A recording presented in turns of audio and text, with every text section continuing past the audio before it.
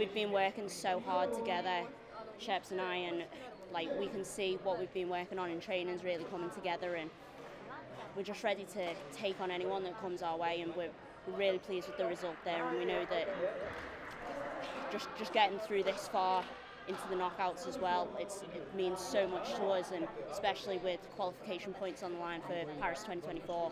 Again, there was a great crowd out there today, which was awesome to play in front of, and yeah, Rachel played awesome and got us through the game really well, so it was a really good game. Always a team effort though. I mean, like I can't do it without him, and he can't do it without me, and we really understand that, and we're always through it together. Doesn't really matter what your disability is, who you are, your background. Like badminton, para-badminton is open for everyone, and this is the perfect example of it, and this is just sport, and para-badminton particularly at its finest.